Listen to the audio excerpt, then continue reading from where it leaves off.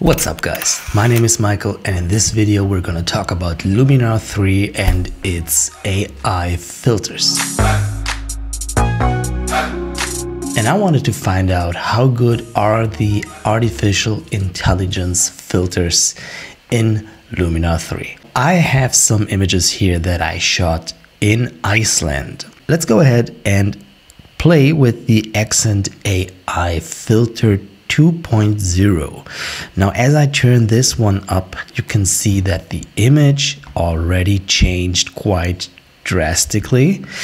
Now this is a combination of contrast and saturation, I believe, but you know, it's an artificial intelligence filter, so you never really know what it does.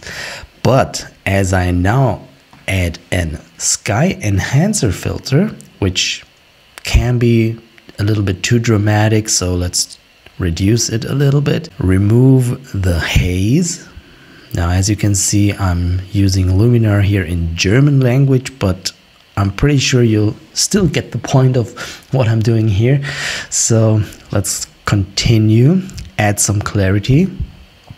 I like to play with clarity, and the thing is that there is a feature that is used to remove a color cast, and let's play with that one a little bit. And as you can now see, the image has changed drastically. I mean, it's crazy how fast you can get a really great and dramatically looking image without knowing a lot about post-production. And regarding the price tag of right now just 50 euros for this kind of software, that's pretty good. Let's go ahead and edit another image. We have a church again in Iceland right here, and as you can see, the weather was not too good right here. Actually, it was raining. We had a gray sky, we had almost no sunlight, so yeah, it was pretty difficult conditions. So what we're gonna do now is add the Accent AI filter. I'm just gonna punch it all the way up. Use the sky enhancer again. Maybe this time a little bit more. Remove the haze. Add some clarity. Add some contrast. And well, let's try the remove color cast feature again. I mean, it has two options. Let's try this one. No, I don't like it. Let's use this one. And let me show you one more time what happened to the image. I mean, there was no blue in the sky, right? And Luminar really creates this beautiful looking sky, and the image is still pretty dramatic, but now it's a color image, which used to be almost black and white. So again, amazing job with just a few clicks, right? So let's do that one more time to another image. We got this beautiful landscape shot here, shot on the Fuji X-H1. And actually Luminar 3 reads Fuji RAW files without any issues. And one more time, Accent AI 2.0 sky enhancer does dust removal, yes, and some clarity.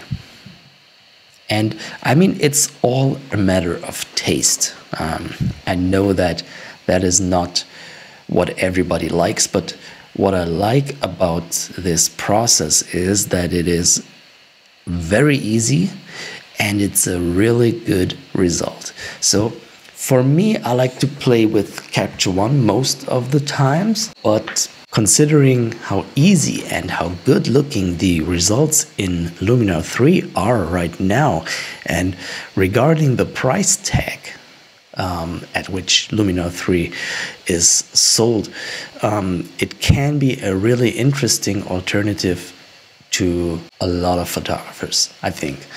And for me, I will stick to Capture One most of the time, but I thought it was a good idea to show you how Luminar works. And this is not meant to be as a full tutorial on Luminar 3 or a full post-production tutorial. And it's also important to say that you will need raw files in order to get these kind of results.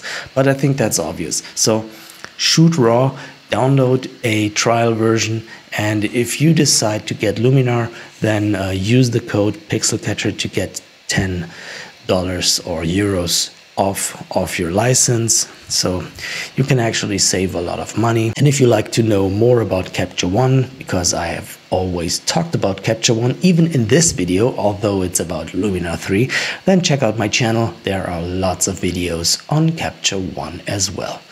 So I will end this video with some more post-production. Feel free to follow along and leave a comment, and talk to you next time. See you. Bye.